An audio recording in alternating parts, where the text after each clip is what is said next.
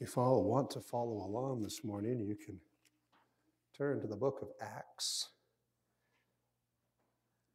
I'm going to consider a story you know really well already from Acts chapter 2.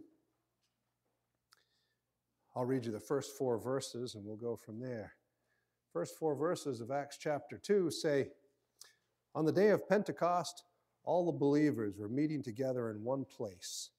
Suddenly, there was a sound from heaven like the roaring of a mighty windstorm, and it filled the house where they were sitting. And then what looked like flames or tongues of fire appeared and settled on each of them. And everyone present was filled with the Holy Spirit and began speaking in other languages as the Holy Spirit gave them this ability." And you know how the story goes on from there. Lots of people were visiting Jerusalem, and they all came running, and they listened to the disciples, particularly Peter, but there was 120 followers of Jesus there who all were able to, when they spoke, people could hear them in their own language. And at the end of the day, I guess, we assume it's one day, at the end of the day it says, thousands were baptized and joined their group. It's an exciting story. But I wanted to back up and consider something important, because we always speak about the Holy Spirit and evangelism, but nobody's ever had 3,000 people join our church in a day.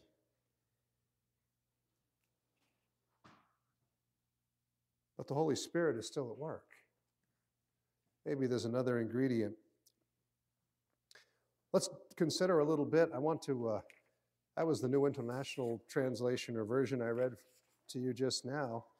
I'm going to read to you from the New King James translation here. "When the day of Pentecost had fully come, they were all with one accord in one place. And suddenly there came a sound from heaven as a mighty rushing wind, and it filled the whole house where they were sitting. And there appeared to them divided tongues as of fire, and one sat upon each of them. And they were all filled with the Holy Spirit and began to speak with other tongues as the Spirit gave them utterance." Sounds pretty similar, but here's the part that's different, kind of a little hidden gem. In this first verse, in verse 1 of chapter 2, the New International simply says, "All the believers are meeting together in one place." There's a little bit of a clue that if they were meeting, they'd be in one place. And if they're meeting, they're obviously together. So why meeting together? But notice how we have it here in the King James, and you've heard this before. When the day of Pentecost had come, they were all with one accord, and they were in one place. There's something about this being with one accord I wanted to think about today.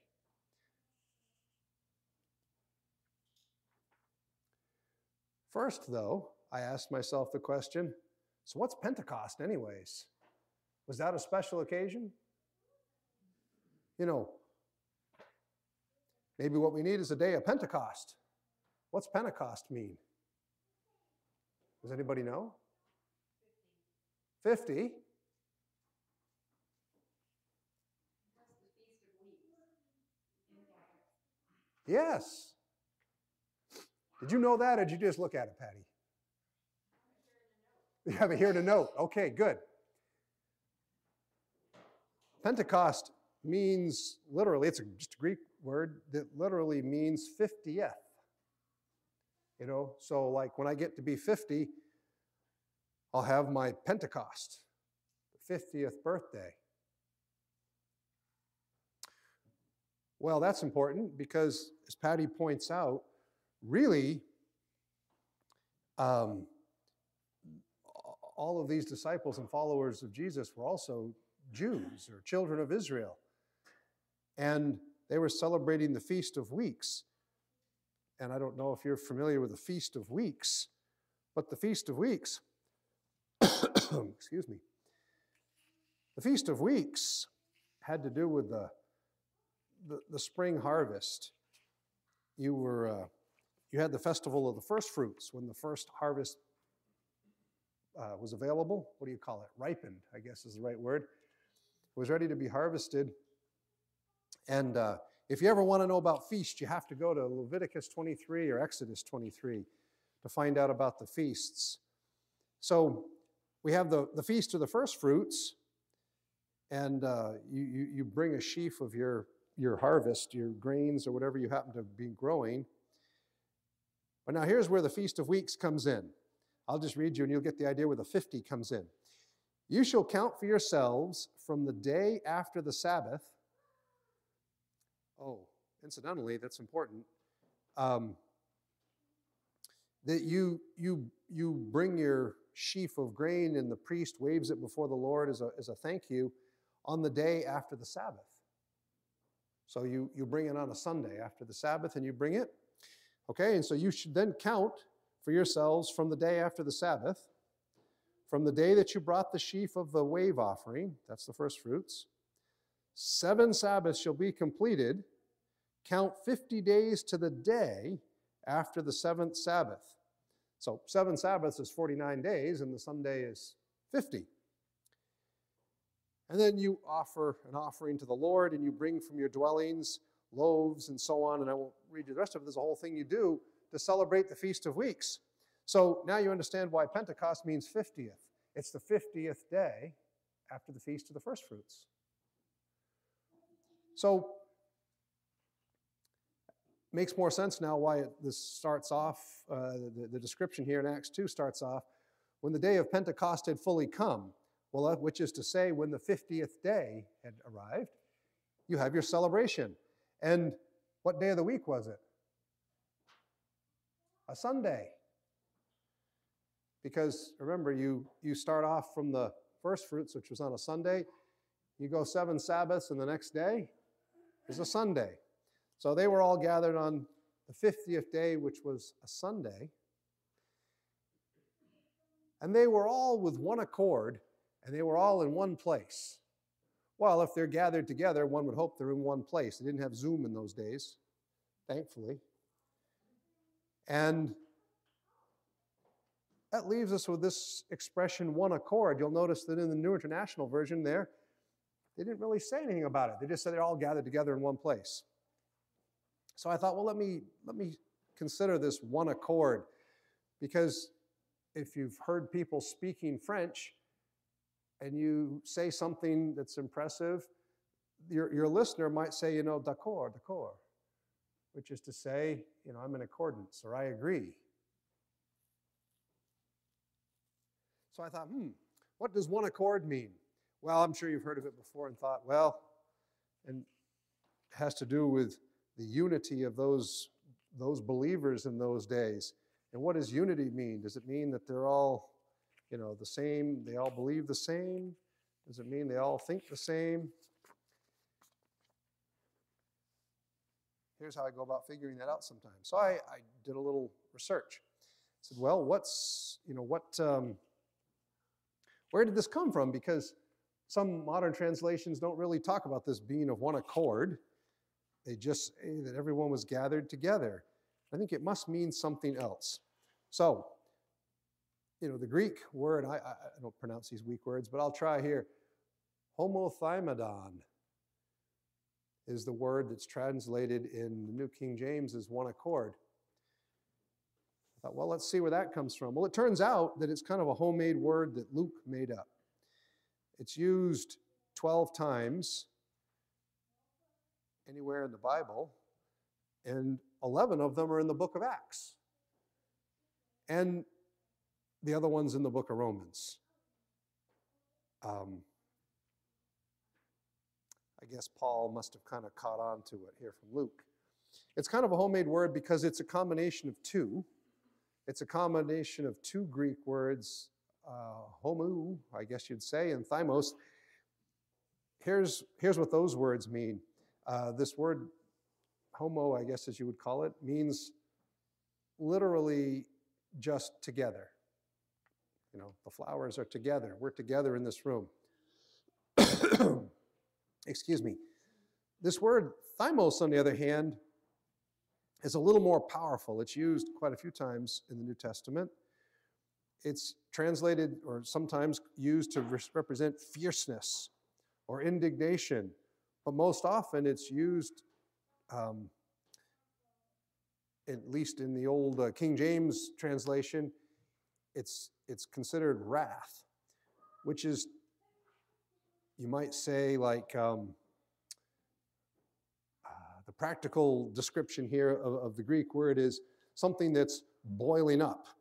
Kind of like, you know, when you put your pasta in and leave it on high and it boils all over your stove. Something is boiling up or passionate. So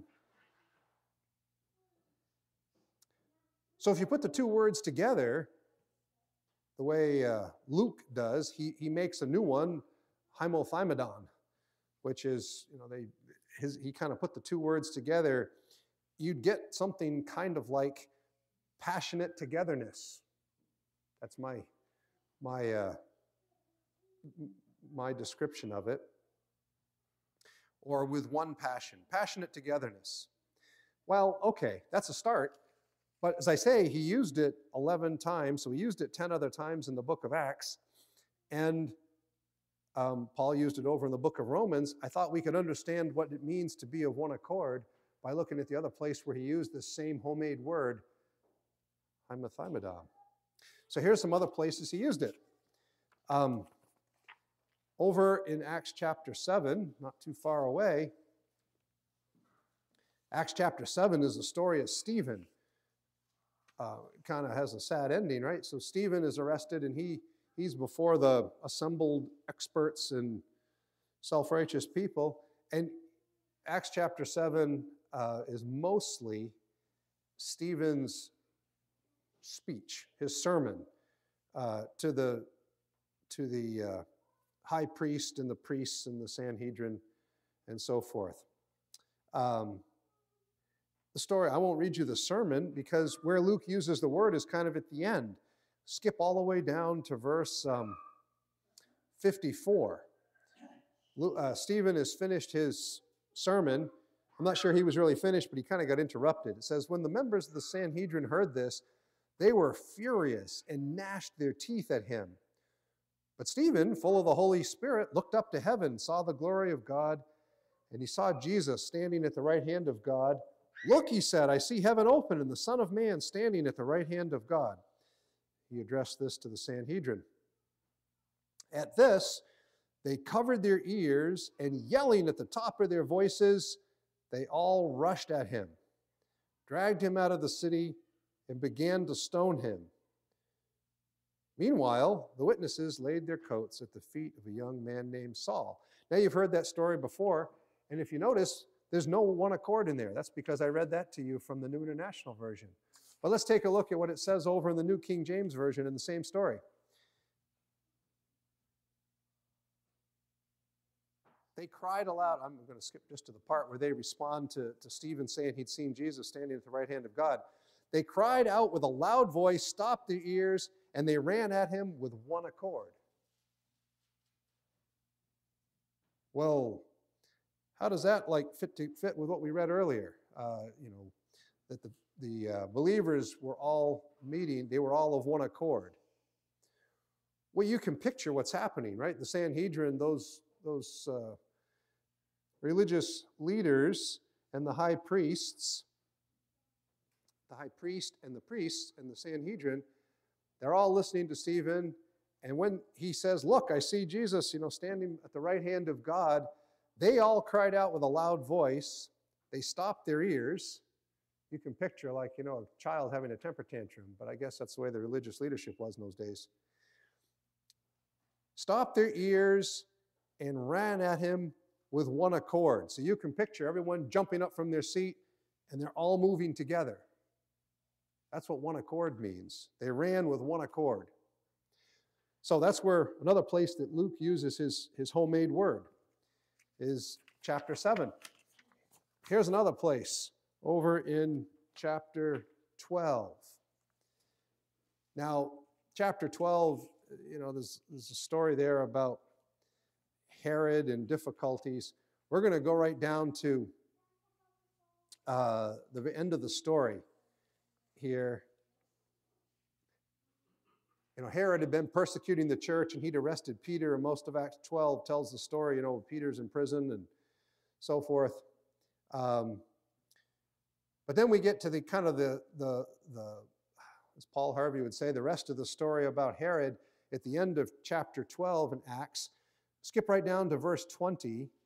Now, Herod had been very angry with the people of Tyre and Sidon, but they came to him with one accord, and having made Blastus, the king's personal aide, their friend, they asked for peace because their country was supplied with food from the king's country.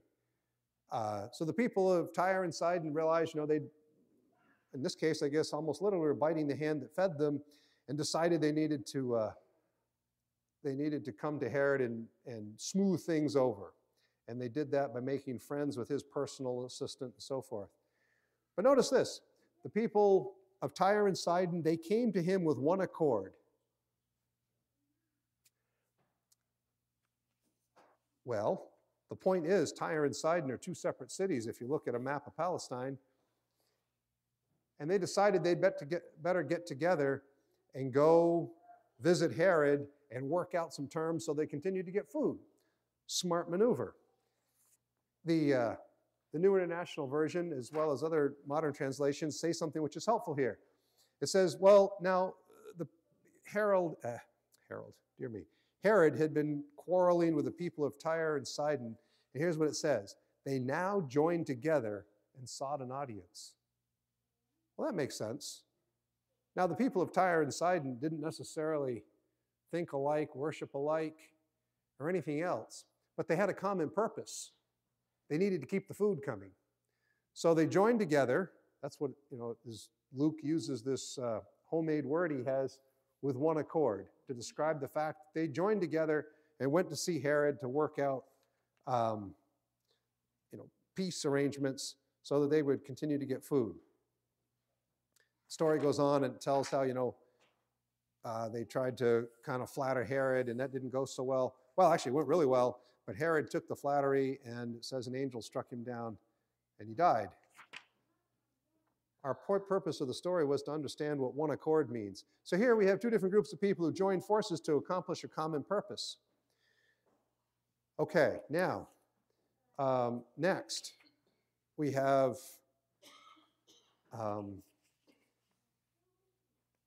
Acts chapter 15, if you want to turn over there. And I got to find my place. I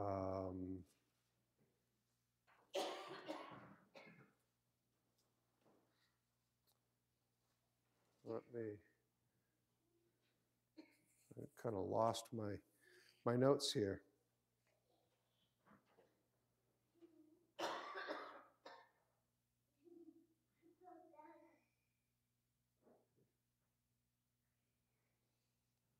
Here it is here. This is a story about Paul and Barnabas up in the city of Antioch in northern Syria.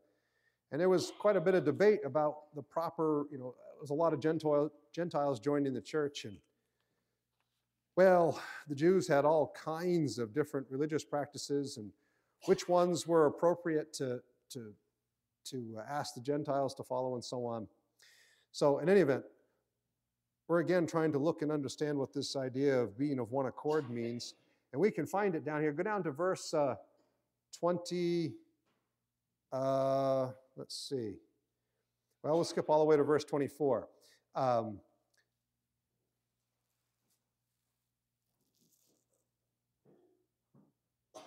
They're writing the kind of the results of the discussion.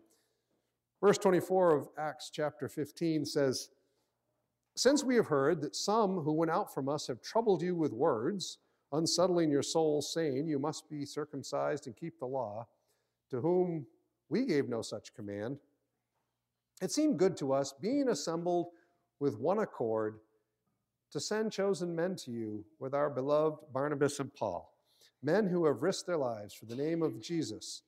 We have therefore sent Judas and Silas, who will report the same things by word of mouth. For it seemed good to the Holy Spirit and to us to lay upon you no greater burden than these necessary things. And it goes on to describe what they need to do. Let's go back to where it talks about one accord in verse 25. The council writing to the believers out there, the Gentile believers, writes, whoever wrote the little letter here, wrote, "It seemed good to us being assembled with one accord." Well, being assembled describes a meeting. They got the people together, and if you read up here, it's the apostles and elders and so on. But the point is, being assembled is one idea. They had a meeting. The second thing is with one accord. Well, one accord here, they came to agreement. They had a similar purpose. Now, it turns out that these people didn't necessarily, all have the same ideas generally, because you remember even later on, Paul and Barnabas went their separate ways because they couldn't agree on just how they were going to conduct their evangelism and so forth. But the point being is that at this particular gathering, they, with one accord, meaning we would say nowadays, I think it was a unanimous decision. All of the church leaders who met together came to a conclusion, and everyone was in agreement with that conclusion. They had one purpose. And they wrote this letter, and they explained to the Gentiles what to do. Okay, we have two more examples here I'll share with you, and then we'll draw some conclusions. The next one's over in Acts chapter 19. 19, by that time, Paul's on his missionary journeys. And we're going to skip all the way down to verse 28. This section here is Paul went to Ephesus, and he had quite a great success. Let's see.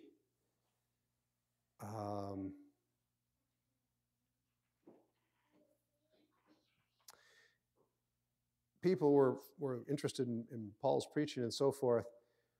But there was a fellow named Demetrius there, a silversmith, and he was upset because they made a lot of money in Ephesus from selling idols and so forth, and worship aids and so forth. And he said, we got to get rid of Paul and his followers because it's going to destroy our income. It's going to be really bad for the economy, so we got to get rid of them. And Demetrius kind of got out on the street corner, I don't know just where, but he gives a speech here, and I guess we'll start in verse 26. He says, "Moreover, you see and hear that not only at Ephesus, but throughout almost all of Asia, this Paul has persuaded and turned away many people, saying that they're not gods which are made with hands. So not only is this trade of ours in danger of falling into disrepute, but also the temple of the great goddess Diana may be despised, and her magnificence destroyed, whom all Asia and the world worship." All right, the point is it's going to be bad for us. And they're even going to, disrespect our God. Now, when they heard this, that's the people there in Ephesus, they were full of wrath and cried out, saying, "Great is Diana of Ephesus." And the whole city was filled with confusion and rushed into the theater with one accord. Having seized, oh boy, and these guys with Greek names are hard to say, Gaius and Aristarchus, Macedonians, who were Paul's traveling companions. And they had we won't go on. They had a whole big discussion there, and finally the people, calmed down, and they were able to let Paul's companions go. But here's the thing: you can picture this Demetrius guy giving his speech, and all the people who were listening to him there in the city worked up the rest of the city. And in verse 29, it says, the whole city was filled with confusion, and whole city was filled with confusion and rushed into the theater, that's the gathering place, rushed into the theater with one accord. Once again, it's kind of like those priests and the people of the Sanhedrin rushing forward to grab Stephen, these people are passionate. Now, they're passionate maybe for a poor cause. They're passionate about their goddess Diana, but they're passionate and they all have the same purpose at the same time. Does it mean they all, thought the same things, did the same things, said the same things? No, it's a bunch of people around the city. But on this one particular topic, they were in agreement that it would be a really bad idea for everybody to disrespect and attack Diana here by listening to Paul.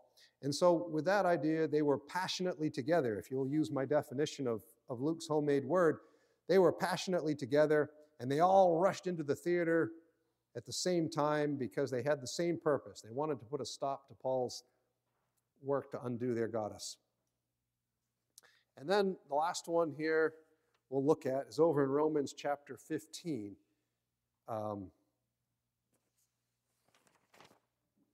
Romans chapter 15.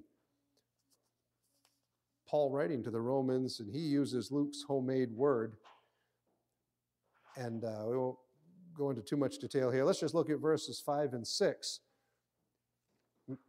May the God who gives endurance and encouragement give you the same attitude of mind toward each other that Jesus had, so that with one mind and one voice you may glorify the God and Father of our Lord Jesus Christ. I read this in a modern translation. You won't be surprised probably to find that where it says so that with one mind, that's where with one accord. Paul's prayer, if you will, since he's asking God to bring this about, may the God who gives endurance and encouragement give you the same attitude of mind toward each other that Christ Jesus had, so that with one mind you may glorify God the Father. Here, I think, is really the idea, the essence. You can see from several instances in Acts, right, that this isn't just an agreement on, what kind of clothes we should wear, or what kind of music we should sing in church. That's not really what one accord means. One accord is this passionate togetherness that motivated the whole city of Ephesus to run into the Colosseum, or the whole Sanhedrin to jump up and run and grab Stephen and take him out and stone him.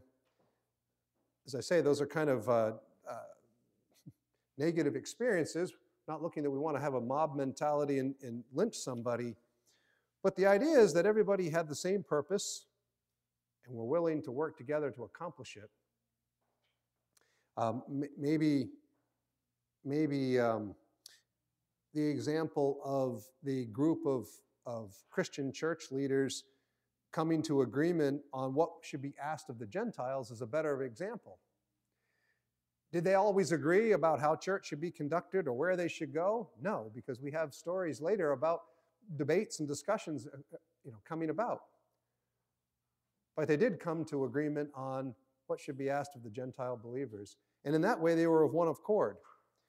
Paul here, writing to the Romans, takes the idea one step further, which is, may God give you, the church members there in Rome, may God give you folks the same attitude towards each other that Jesus had. That with one accord, you may glorify God. I think that's what we need right there. That's the point of all of this. You see, those disciples and the 120 believers that were in the upper room when the mighty rushing wind came and the Holy Spirit and the preaching came and everybody joined the church that day, it didn't just start that day. Because if you go back to Acts chapter 1, after Jesus was taken up into heaven, down in the middle of Acts chapter 1, it says they all went back to the room where they were staying, and they prayed and prayed and prayed for direction. They were with, and if you go back and find the New King James, or a translation that understands Luke's handy homemade word here that is translated one accord, They were all with the same purpose. They were seeking God's will and direction after Jesus was taken from them. Now, Jesus had been taken from them only a short time before, and here's why I say that. Pentecost means 50th, the 50th day since the first fruits. And the first fruits wasn't too long, after this. It was somewhere in the spring harvest, around Easter time. Easter time, of course, is when Jesus was raised. And haven't you read where it says that for 40 days Jesus visited with the people? Different times. He appeared to them in the upper room when they were all there with one accord. They were all together. They were all praying and seeking guidance. And one time, Thomas was doubting, and Jesus showed up. They were all together seeking God. Jesus visited them. This wasn't long after Jesus returned to heaven. It might have been even 10 days since the last time Jesus had appeared. But they were all figuring out what to do now that they didn't see Jesus, day in and day out. They were all seeking God's guidance. And in that way, they were all of one accord. They all had the same mission, the same purpose. It says here on the day of Pentecost, all the believers were meeting with one accord. They were still with one accord, seeking God.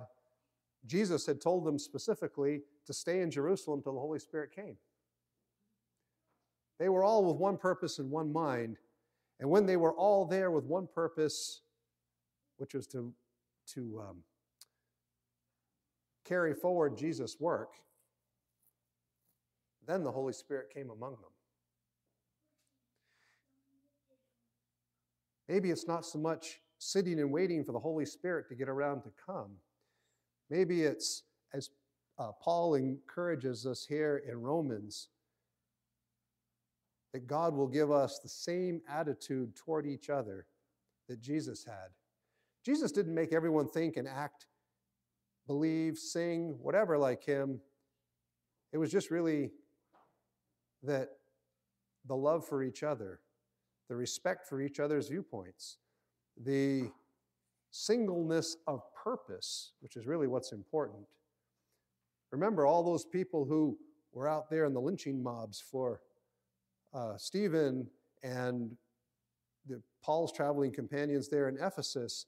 In that moment in time, they were united with one purpose. I think we should all pray that God gives us the attitude towards each other, that we will be united with one purpose. And then the Holy Spirit has people he can work with. Now, you can, some kind of explanations of that came, or further development of the idea came to me as I was kind of digging this out and studying along a little bit. You remember Jesus said, wherever 2 or 3 are gathered, not in one place, but wherever 2 or 3 are gathered in my name.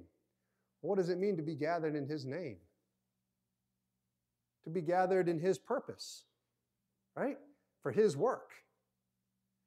So it's not simply a matter of just, all getting together on the beach to have a cookout. That's getting together. Getting together in Jesus' name is to get together to work on his purpose, to adopt the same attitude towards each other that Jesus had, which is graciousness, forgiveness, where things have gone wrong, and a willingness,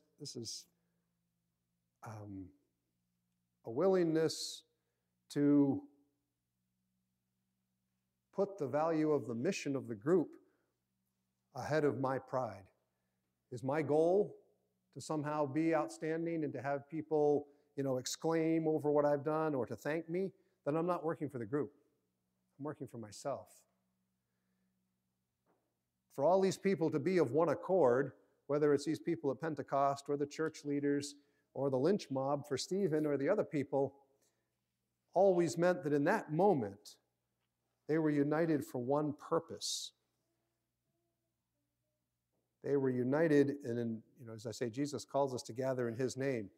If we gather for doing the work of Jesus, it's not about me and what I've done. It's about what God is going to do. And then I'm gathered with everybody else to accomplish that purpose. And you know what? My idea might not be the one everyone takes because the Spirit's moved somebody else. But if we're one of accord, I don't worry about that because it doesn't matter if it's my idea or somebody else's idea. What matters is that we are all ready to work in Jesus' name. So, I really like this capstone of Romans 15. May God, who gives us encouragement, give us the same attitude of mind towards each other that Christ Jesus had, so that with one accord, we may be ready to glorify God in whatever we do. For our closing hymn today, we're going to sing The Sweet, Sweet Spirit, which is number 262, I think. 266? Oh, well.